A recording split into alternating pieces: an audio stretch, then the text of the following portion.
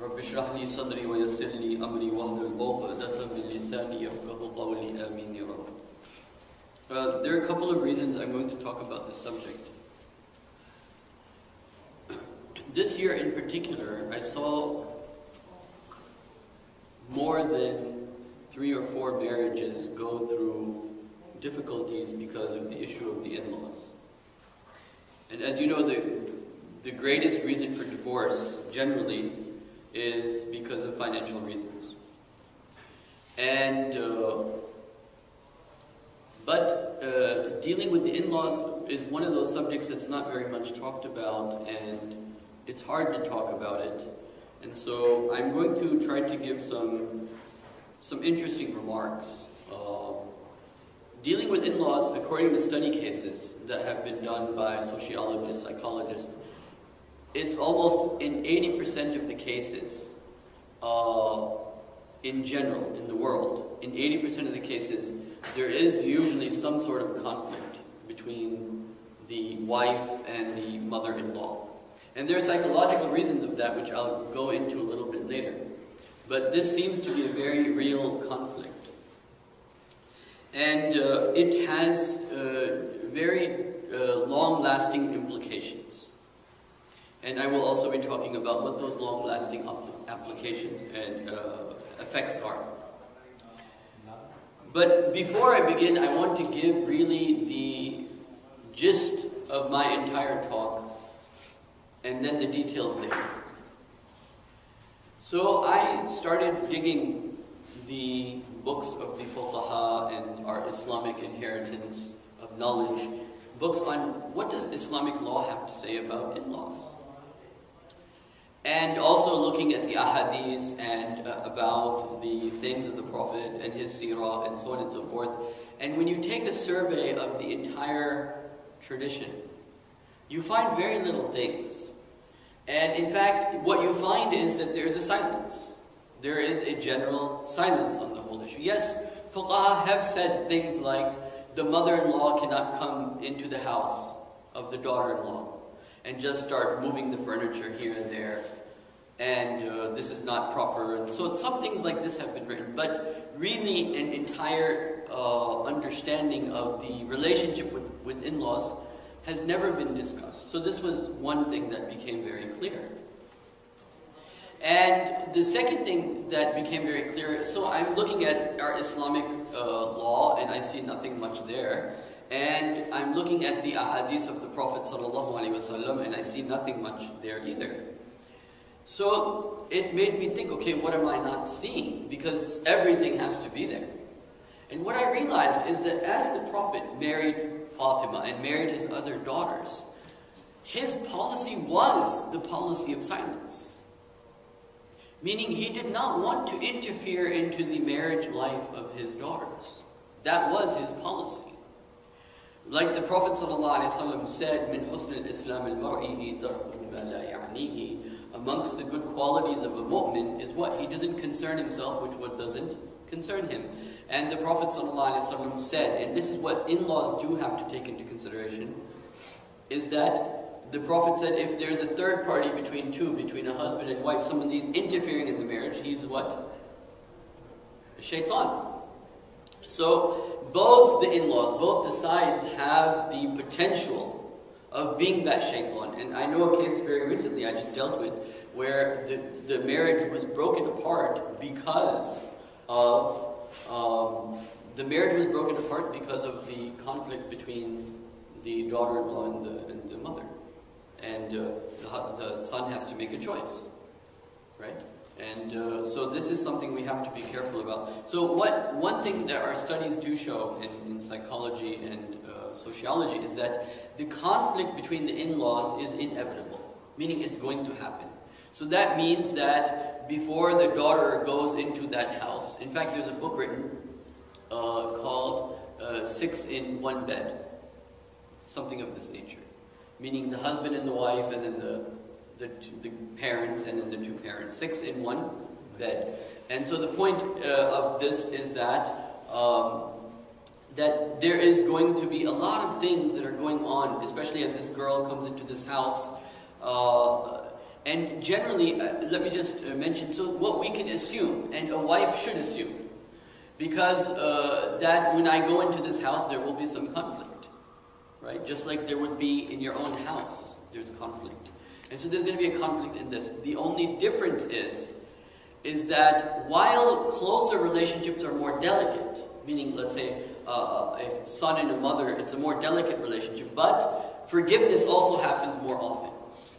And I'll talk about why this is important, because if something goes wrong with the daughter, if the daughter-in-law says something, or if the husband, the son says something to his parents, that my wife did this or my wife did that, he will forget 2-3 weeks later. But the mother-in-law, she will not forget. She will continue to remember that this was what was said about my husband's wife. And so there are certain dynamics that I'm going to put together that will inshallah help us to deal with these things. So, of course, as any topic, I have to discuss the basic things first, and then I will go into the details. And that is that because you know there will be conflict, right? And many times in the Quran, even in the Quran, where Quran knows there's conflict, the Quran uses the word taqwa. Like for example in Surah An-Nisa. In fact, the ayat of nikah, the 3 ayat of nikah, they are directly related to our interpersonal relationships. For example, Surah An-Nisa is the first ayat of the nikah, right?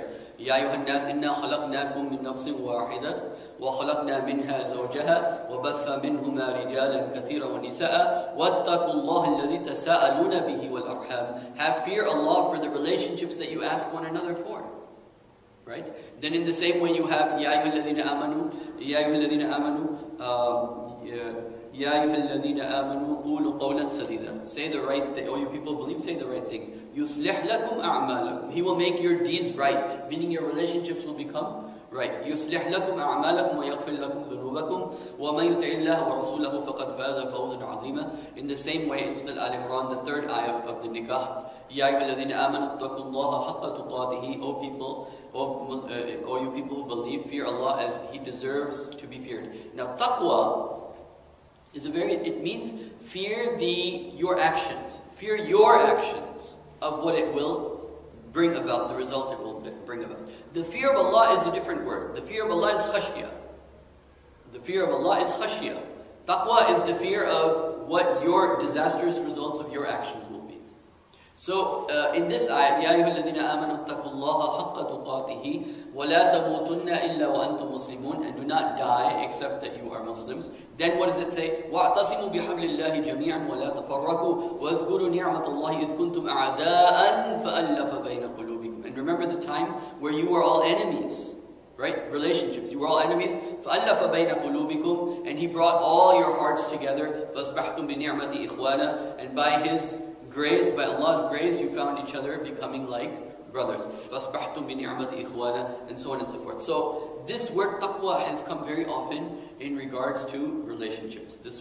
Why is this the case? Because, especially in this ayah, which is read in the nikah, the khutbatul nikah, وَاتَّقُوا اللَّهَ الَّذِي تَسَاءَلُونَ بِهِ. This is the relationships that you ask Allah have taqwa. And the issues like having sabr. Sabr wouldn't be needed if relationships would be perfect. Right? So relationships are needed when you know that other people are bound to cross limits. Other people are going to even cross what we can call healthy limits. And we will see why this happens in dynamics of families. So things like إِنَّ اللَّهَ يَأْمُرُكُمْ بِالْعَدْلِ وَالْإِحْسَانِ وَإِيتَاءِ ذِي الْقُرْبَى. Right? Allah commands you to do justice and ihsan. And to who? To your relatives. Right? Because that's where it's most difficult. It's always easy to be nice to strangers and difficult to people you have relationships with. So by remembering that you have to have taqwa, and by remembering that you're going to your own grave, and by remembering that you're answerable to Allah subhanahu wa ta'ala, what you can do is change your attitude, but you can't change anyone else. And the thing is, if you change your attitude, and this is a general advice in any interpersonal relationships, when you change yourself, then the other person has to change their attitude towards you. Right? If you're acting the same way, then they'll act the same way. But if you change yourself, right, instead of being, let's say, angry, if you are nice, then the others will have to also change the attitude also. So the nature of dealing with in-laws is universally known to be difficult. And there's a few factors for this. So let's understand the dynamics of this. And then the first is that, especially in the Muslim world, what happens is couples don't fall in love until they're after married, until they're after marriage. With non-Muslim couples, they may be in love before. But especially with Muslim dynamics, the parents at least don't see that love they have until they're after married. When that happens, there are two things that become difficult. Number one, it's difficult for the mother to let go. It's difficult for the mother to let go of the son. Okay. And the mother feels like, oh my God, my son's in love with this girl and he's going to just, take her away. And she feels this kind of like something that's hers, something that she loves being snatched away from her. And at the same time, the wife is not ready to share her husband with the mother. She's not necessarily ready to share her husband with another wife, just like that. She's not ready to share her husband with another woman, even if it may be the mother. And this is one thing that when young Muslims get into marriage, they have to realize, meaning they have to be cognizant of this, that this dynamics will happen. That where the mother is going to test the waters, right? I remember this sister that just recently told me, this is her impression of a situation that I was involved in not too long ago, where the daughter was saying to me that, whenever me and my husband would be angry at each other, the mother-in-law, she would be happy.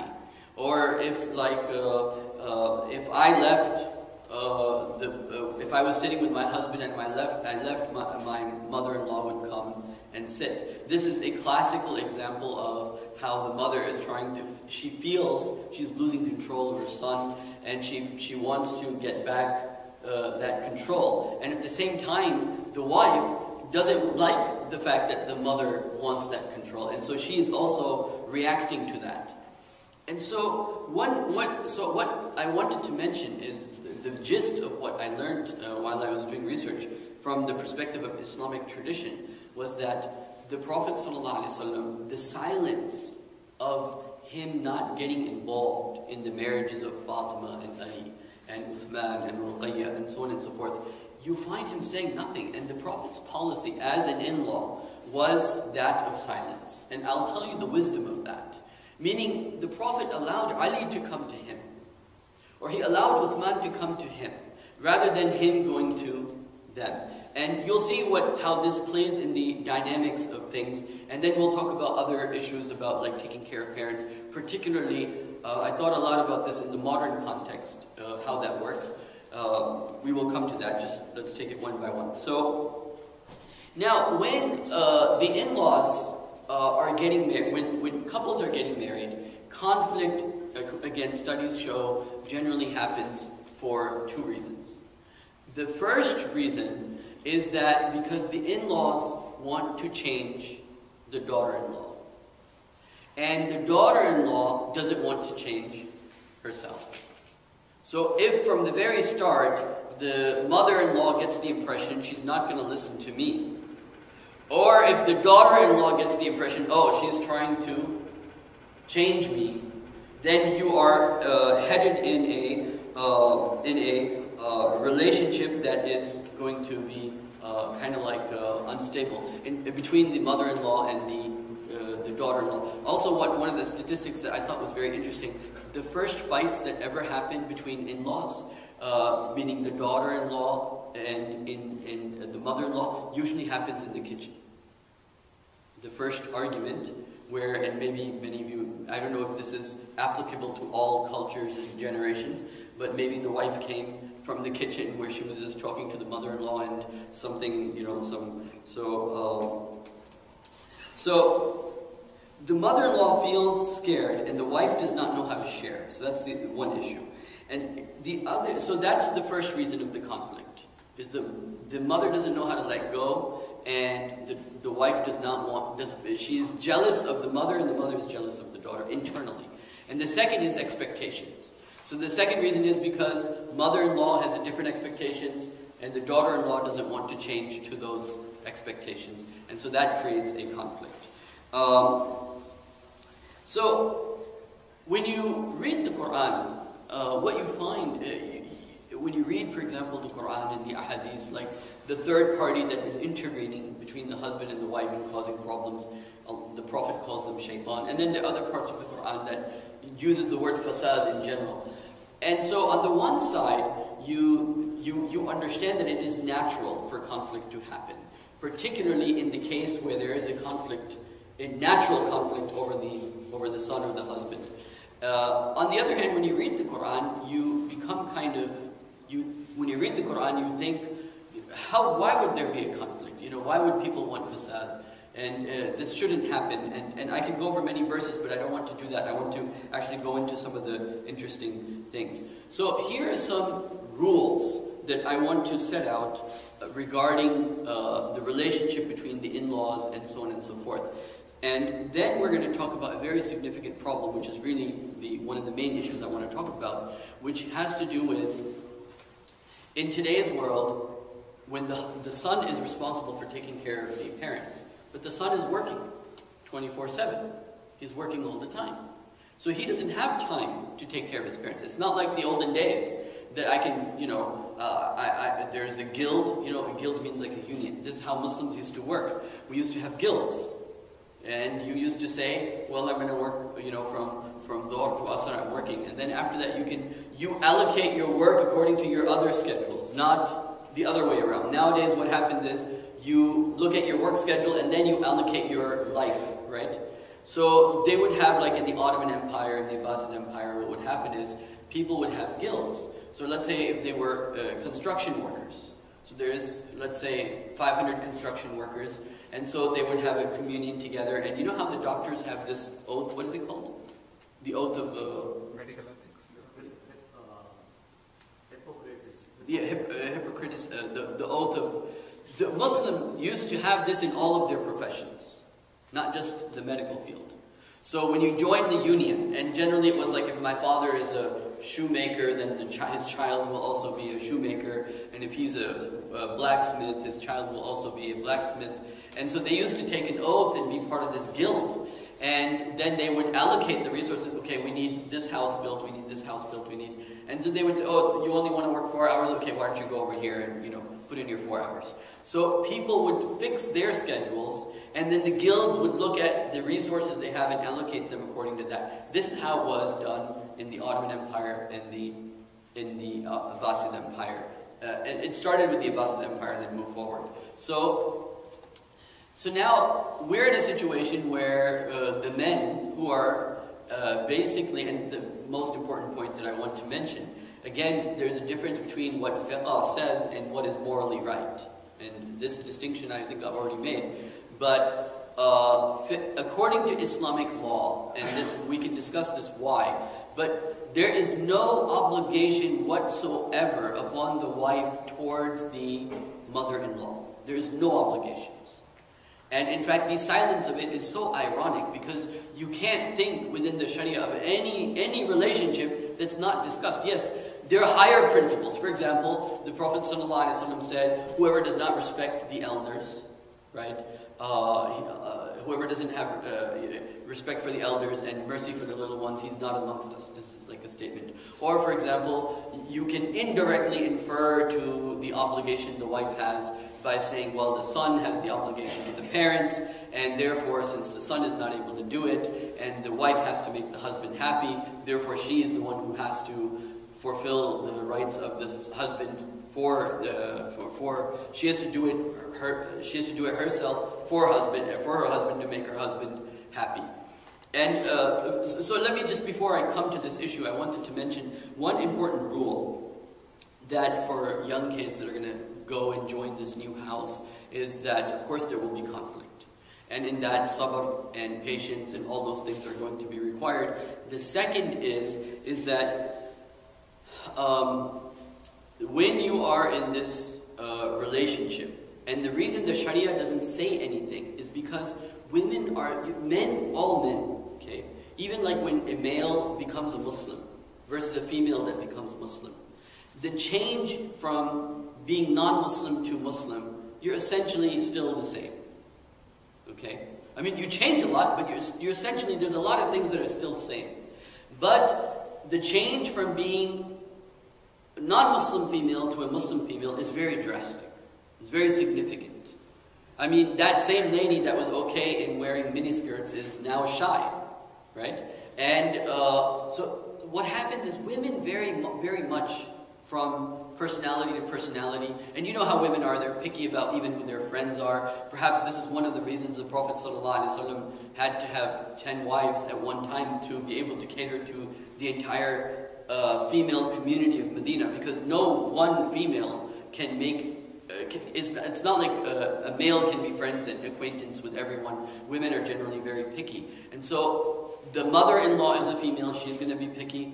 The wife is also a female, she's also going to be picky. They're going to be picky about their space. And see, the dynamics of it works like this, is that there is a term they actually use in America, it's called mama's boy.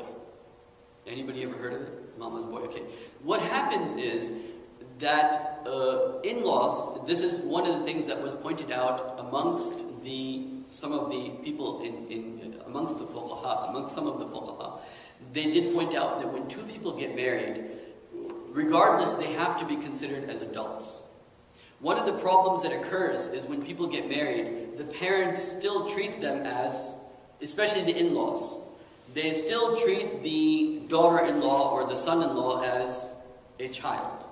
And what that has an effect, as you will see, upon the relationship. Because remember what I said, if you make a mistake, if I make a mistake with my parents are going to forgive me 2-3 weeks. They're not going to even remember that I did something wrong. But if my wife does something wrong, then my parents are not going to forget that easily. It's going to be hard. It's harder to forget what she did compared to what I did. This is just natural. And so what has to be kept in mind is that, now one is the dynamics of the jealousy that's happening between sharing and losing control. The mother-in-law feeling she's losing control, and the wife is sharing. This is one dynamics. The other dynamics happens when in-laws interfere into the marriage too much. The first thing that actually happens is that the wife starts to lose respect for her husband. Do you know why? Because she feels he's no longer in control of the marriage. She feels what? That he's not an adult. So even for the son, if he wants to maintain his, you can say, his dignity with his wife, he has to be able to set limits around himself so that he can actually maintain the ability to control his marriage. Because if the parents interfere too much, then the wife thinks, well, he's a mama's boy. That's why I was referring to that. He's immature. He may be 30 years old, but he does everything his parents want, and then he loses respect with the parents. So I made a link here between psychologically what happens and what some of the fuqaha have said, that these two people, they should be treated as what? As adults. So that's what the fuqaha have said. And then of course psychologically we can see this effect, that if the parents are interfering too much on either side, then the spouses will feel like their marriage is not in their control, and they'll blame the other spouse for losing that control, especially the husband. So that's one thing. So one thing that psychologists have talked about, which is pretty interesting. So the point I was trying to make is that women are different from place to place, culture to culture, and they're very picky about the friends that they make. That also means the chances of conflict amongst women are higher. It also means that you can't have, and this is the reason the Sharia doesn't have a set of rules, is with women in that situation, you can't have a set of rules. It really has to be case by case. So the best Islamic approach, of course, is the wife's right. The wife, and the fuqaha are very clear about this, because the wife has no obligation to the in-laws, but she does have the right to her privacy. She has the right to her privacy. In fact, the fuqaha have gone as far as saying she should have her own kitchen supplies. And it was interesting that they were mentioning this because I think I either heard somewhere or read somewhere that, you know, when a wife moves to a house, she likes to be like the queen. She wants to feel like this is my house. She wants to feel like I'm the queen of the kitchen. Okay? And so this is how women are in terms of their personality. So the best scenario, in the case of, for example, the best scenario that when you look at the adab plus the sharia and all the dynamics, what you find is that the couples should be willing to try. They should be what? Willing to try to make it work together. Meaning with the parents and the children, if they're nearby, if they're in the same city, or if they can. The best is if they can make it work. But because the wife has the right of saying, well, you know, I'm not happy here, and because she has the right of her private space, and because she has the right to feeling the sense of her sense of belonging, she has a right of this according to the fuqaha, and the husband has to provide her a place to stay, a place with all these, where she feels that this is her domain, not somebody else's shared domain. Because of this, the best in terms of adab is that they try, the husband and wife try to make it work with the parents. But if it doesn't, then they should be ready to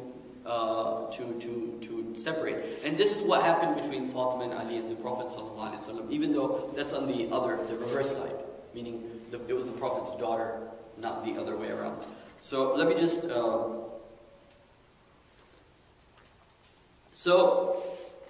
So does the wife have to take care of the parents and obey the parents, other than the general premises? And the other thing is, what is the status of the in-laws? What is the status? Are they just elders that you have to respect? As I mentioned, the hadith of the Prophet ﷺ, that the one who doesn't respect the elders and have mercy upon the kids, he's not amongst us. Is their status just as adults, as elders of society, or they have some other? They're related. What we can say for sure within the Sharia is that they become relatives. So they have all the rights that are due upon the relatives in general. And that also has specific things which I'm not going to come to right now. But what I want to answer is this: is that so as far as living together, because the personalities of the mother-in-law is very variant, and because the personality of the wife is also very variant, you can't make a hard and fast rule, which is what the Sharia did. It didn't make a hard and fast rule. In terms of Islamic ethics and manners, yes, it's best if it works out, but the husband should realize that, okay, it's not going to work out, and rather than creating more fasad by putting something together that's not going to work, it may be better to just have it separate. And in fact, some of the fuqaha have gone to this point of saying, if the in-laws are abusive to the daughter-in-law, then what? Like I mentioned in the very beginning, the adab are to do sabr. The adab are inna Allah ya'murukum bil adli wal ihsan wa ita'i zil qurba. This is the adab. But she has the right, if she is being abused by the in-laws and she feels she is being abused by the in-laws, not to keep, you could say, a distance from them. Not to break the conversation, not to break the relationship, no. Not to do, no. But, like, keep her distance because she doesn't want the conflict. She can do this. According to the Sharia rules, she can do this.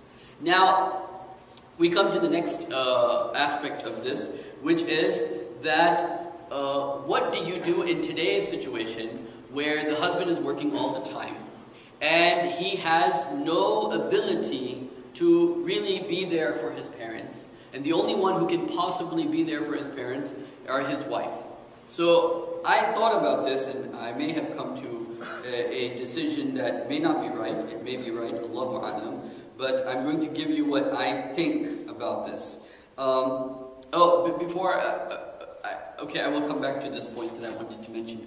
The rule here is that we are living, in terms, if you want to know about the society that we're living in, The society that we're living in is a society that requires 2 adults to work per family.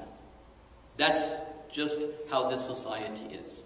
So if the wife is not working, then that is actually, even though, you gotta remember that we're living in 2 different environments. One is what Islam would like. One is the Islamic environment, but we're not living in an Islamic environment. We're living in an environment that requires a 2-parent income household. So if the wife is not working, she owes a favor to the husband to be put in that situation where she is not working. That favor to the husband is now a credit because the system requires. Now, this is separate. What if both the parents are working? This is also very common now, where the husband is working and the wife is also working. So we'll talk about that. But I want to look at this scenario, that in this system, it is you can say a luxury. It is a luxury to be not working. And so this is a credit on behalf, from the husband to the wife. Islamically, of course we understand the wife doesn't have to work. But what happens practically? Because we live in a society where husband and wife both have to work, now the wife can't say, well, I don't care about the rent and I don't care about our medical insurance and I'm not going to work because I don't have to work according to Islam. No, what will she do? She will work. If she sees that that they are short as a family, they're short on the finances, she's going to work. And this would be the case of anybody, regardless. In this environment, if the husband starts to fall short on his income, the wife or other family members are going to either have to downgrade their lifestyle, or the wife is going to have to start sharing the responsibilities of the finances. So, like for example in New York, the average the average income in household income in New York is two people are doing it, and the average income is approximately a little bit more than, it used to be a little bit more than 40 something. I don't know what it is now. This is when I saw the stats.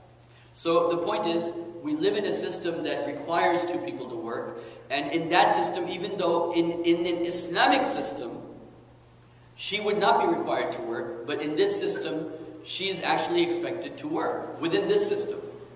And so the Muslim wives who are not working need to understand that this is a benefit that they have because their husbands are Muslims.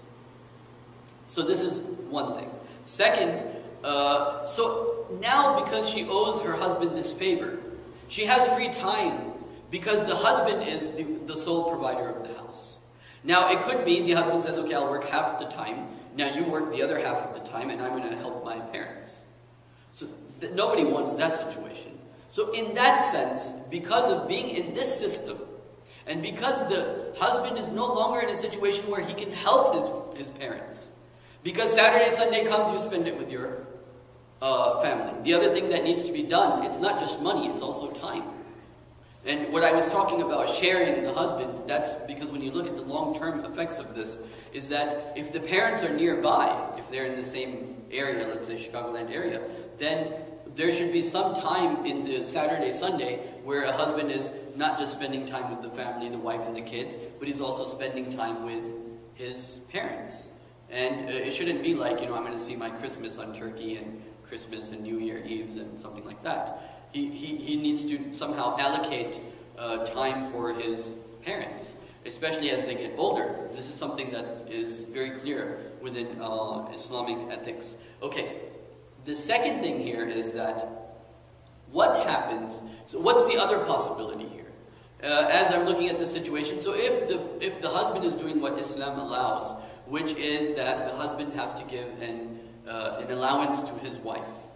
An allowance to his wife, so let's say he gives his wife $1,000 a month, $500 a month, whatever, and he's not able to take care of his parents, and in this situation where because of his work, the wife is not working, but he's working, he can use some of the money that he's allocating to his wife to pay for somebody to either help if there's help needed, or he can use that money to somehow allocate to helping his parents, whether it is another sibling or whether it is somebody who comes to clean the house, whatever it is. He can also help his parents by taking away from the allowance of the allowances that he has set for his wife. So that way there's time and then there's the money that's per month given to her.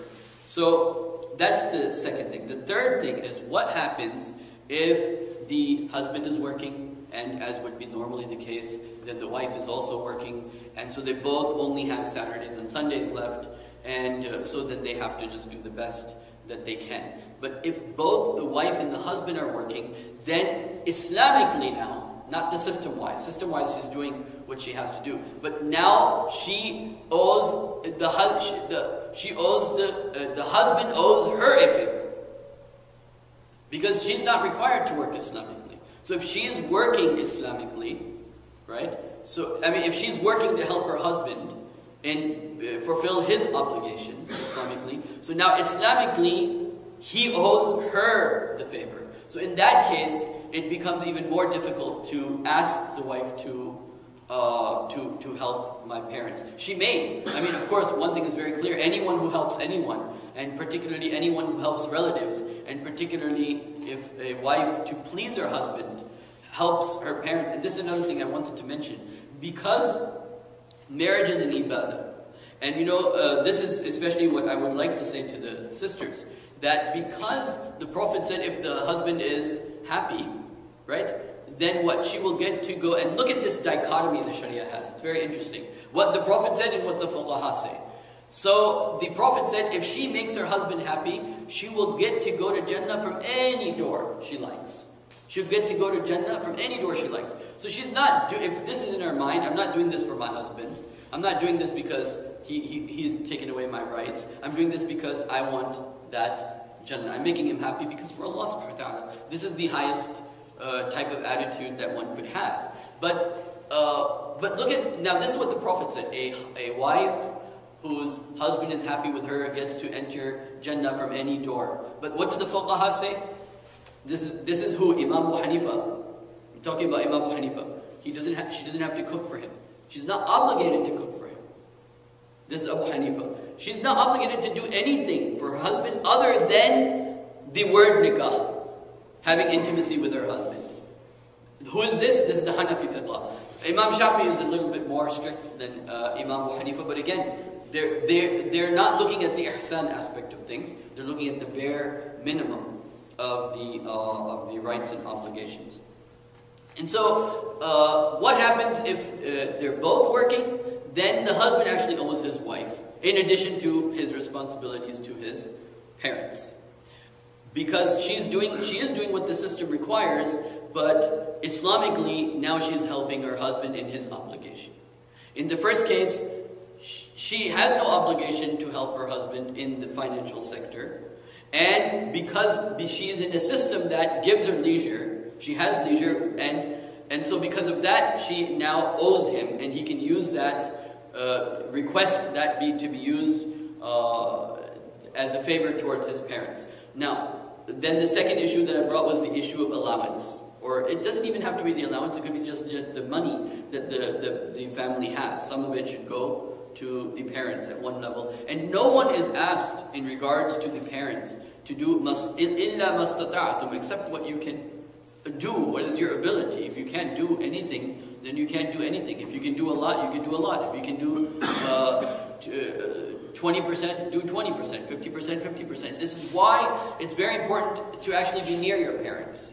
Because the farther they are, then the more it becomes about how much money you're going to spend rather than how much time you'll spend and be able to serve them. And it seems from the Quran at least that it's not the money that the Quran is interested in. It's not the amount of money you're spending, but it's the amount of service that is being rendered. So here's some thoughts that I had about the issue of the rights of the in-laws. Of course, if she wants to make her husband happy and the husband is a good son, then he will want that his parents are taken care of. But then again, that has to do with what? It has to do with, is the personality of my wife going to mix in with the personality of my mother? Or are these two women, their personalities don't just seem to mix at all? So this is the things that he's going to have to weigh and balance.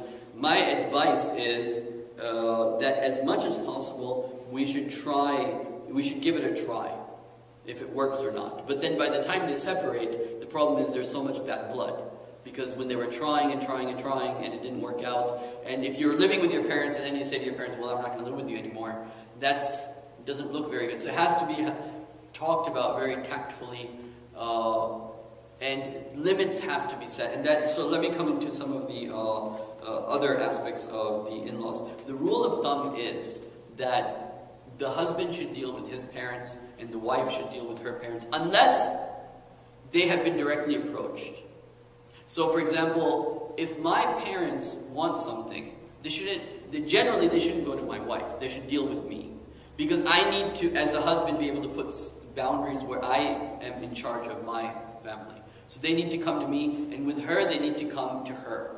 And husband and wife then do shura with each other, and then they come to an understanding together after taking shura. Okay, these are our limits.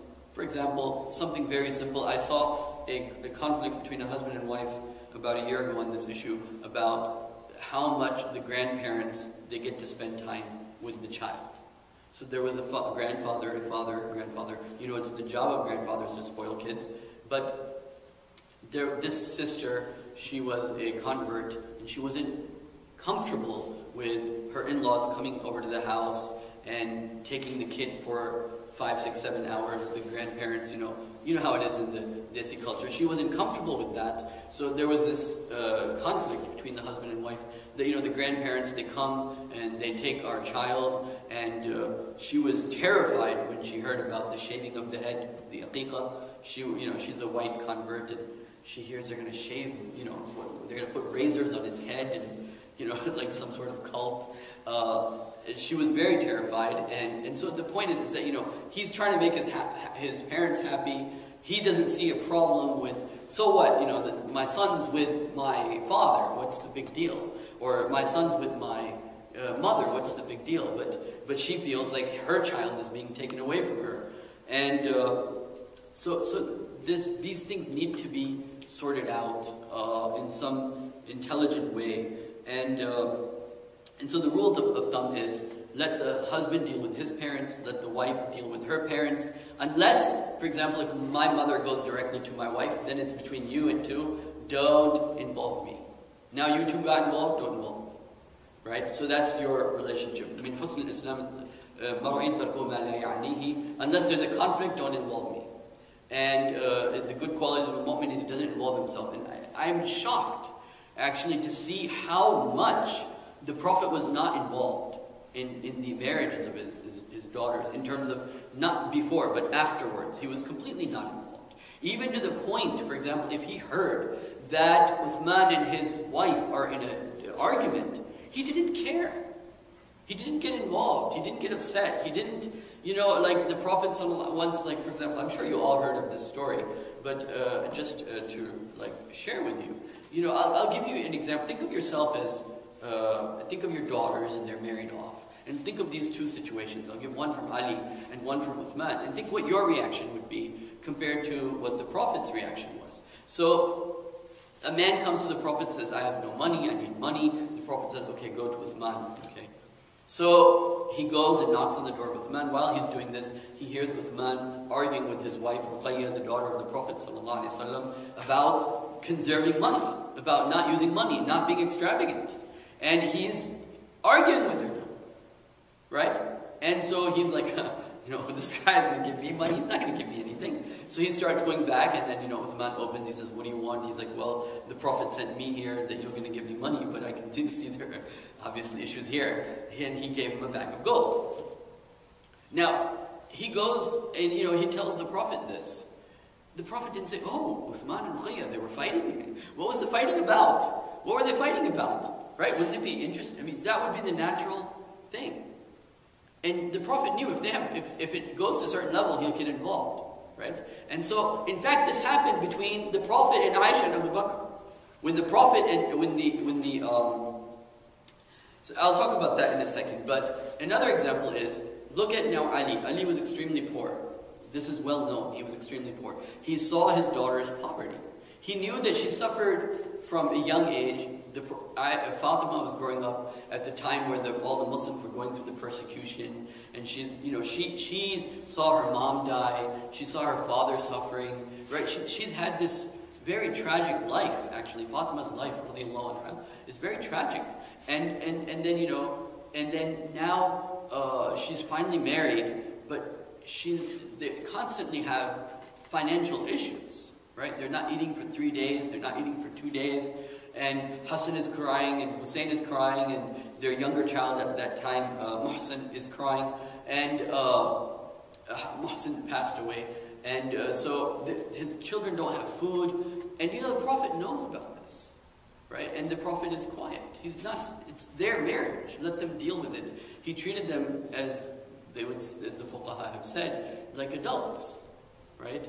And so, and then, let me give you one example of the Prophet with his in-laws, is, when there was a time, the Prophet and Aisha are arguing, and Aisha says to the Prophet, you said this. And the Prophet said, I didn't say that. No, you said this. I'm sure you've all heard of this type of, no, tumne ye kaha tha. Nahi, maine nahi kaha. So the Prophet said, okay, fine. We'll make Abu Bakr our judge. We'll make Abu Bakr our judge. He can judge. You tell him your case. I'll tell him my case. Let him decide what the reality is. Anyway, so they went to Abu Bakr, just to make the long story short, they went to Abu Bakr, and when she told Abu Bakr, me and the Prophet have a conflict, and he said this, and he says he doesn't say this, you can imagine Abu Bakr got upset and angry, right? So that finished the whole thing there, because now Fatima was seeking protection from the Prophet against her father, who wanted to, give her a good smack. And the Quran also mentions what? When there is a conflict, if you remember the 3 stages mentioned in Surah An-Nisa, first you warn them, and then you separate your breads, and then what? Then you bring somebody from their family and somebody from your family. So the in-laws are also there, that when the conflict goes out of hands, then they are the ones that are supposed to solve the conflict. So rather than being the instigators, and in-laws, both sides of the in-laws need to be extremely cautious, because I think in-laws don't realize how much and in fact, I did a survey before I came here. I texted a group of sisters. I said, what's one advice you would give your in-laws? So I send these random text messages. I can show them to you, a few of them at least in my pocket. I send these random text messages to a group of sisters saying, what's one advice you would give your in-laws? Every single sister gave the same response. Don't get involved in our business. Don't get involved in our business was the only response I got, was don't get involved in our business. And so it's important for the son to maintain the fact that he's in control as the head of the family. And it is important also that the wife doesn't feel that her personal space. So even if the main thing is that the wife has to have a sense of what?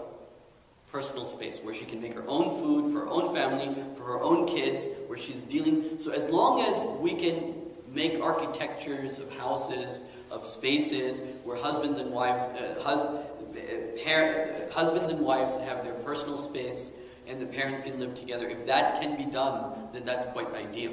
Let's say the parents live upstairs, and the couple lives downstairs, and they have 2 different kitchens. As long as the husband provides a space where she feels it's her space, and no one else can just interfere. Like I mentioned, the fuqaha have talked about that the mother-in-law cannot come into the house and just start moving furniture here and there, because this is her space. And so there's no general rule. No general rule can be made because of the problem of personalities and the expectations and the value systems that they have. And so the decision of living with parents or not living with parents, or how you'll live with the parents, and what is personal space, and how much personal space she needs to feel like she has personal space, will all be judged based upon case by case. Then the other thing is, of course, before you get married, and this is very general, you have to see into things like if he's the only son, then there's definitely going to be issues where the husband is going to feel like he owes the parents, especially if he's a good Muslim. And so these things need to be looked at. And a lot of times when people get married and they talk about these issues, like we're going to live together with our parents, And in fact, this happened with me. Before we got married, I said, you know, we're going to live with our parents and so on and so forth. And everyone says, yeah, I'll do this, and I'll do this, and I'll do this, and I'll do this, and I'll do this. But when it comes to actually doing it, it's not that easy, right? When my wife gets to know my mother, then it's real. It's not just a theoretical thing. It's two different personalities, two different minds, and my wife is sensitive, my mom is sensitive, both of them are sensitive, so now what are you going to do? So these are some of the issues that, so the best thing that out of everything that I read was, somehow if it can be, let's try to do it, and the option should be open, that if we can't make it work, then we can then separate, as the Sharia allows the wife that right to have her personal space, but we can try to make it work together first, or you live separately and then you come together. Allahu A'lam, which one is better. I don't know which one of the two is better. Some of the other points that I wanted to mention in terms of the, is that,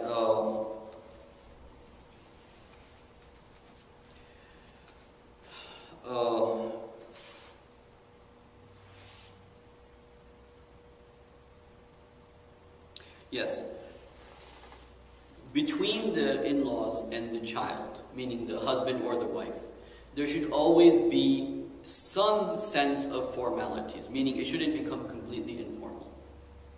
Even if the family is very joyous and mazakhia and doing comedy all the time and very entertaining and they're very, gul mil jana, just like we say, right?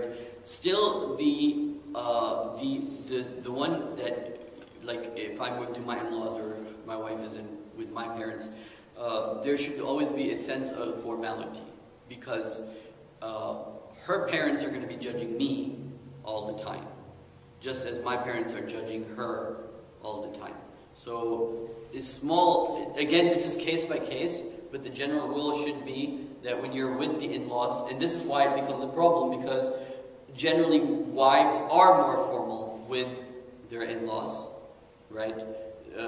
And they can't, and then they don't feel like they have their personal space. So, generally also, besides the fact that the women naturally tend to do this, but even the men, when they deal with their in-laws, they should have a sense of, there is, some like distance, formalities. You're going through the formalities of being an in-law. And so these were some of the thoughts that I had gathered and come across while the only thing I didn't emphasize that I read a lot about is that setting limits. What I mean by that is that, of course, the wife in that particular situation, the wife and the husband need to set limits of how they'll deal with the in-laws. They need to have shura together, they need to have discussions, they need to talk about these things and come up with a common, just like with kids we say, the mom and the dad, they have to be in the same page, right? So that they can't be manipulated by the kids. So if the father says no candy, the mother needs to say no candy. That way none of the kids can manipulate the parents. In the same way, so that the kids don't get manipulated in the same way, meaning the husband and the wife don't get manipulated, they need to be on the same page so that they're saying the same thing to the parents, so that it's very clear to the parents what the limits are. Because anytime you're in a relationship, in any relationship, every relationship tries to see where my boundaries are, right? Every kid will fight and see, okay, if I can go 2 inches farther, or 3 inches farther, how much farther can I break until my dad is extremely angry and I can't go any further. So in the same way, parents are also going to try to intervene and encroach and try to see, okay, how far can we go in intruding their space and molding them to what we want. And then, parents will give advice, you should live here, you should do this job, you should, so many things will happen. So the husband and the wife, they need to be on the same page, so that no matter what happens, it's their life, and they have that sense of it's their life, and it's in their control. So I just had these things to say for today, and أقول قولي هذا أستغفر الله لي ولكم ولسائر المسلمين والمسلمات.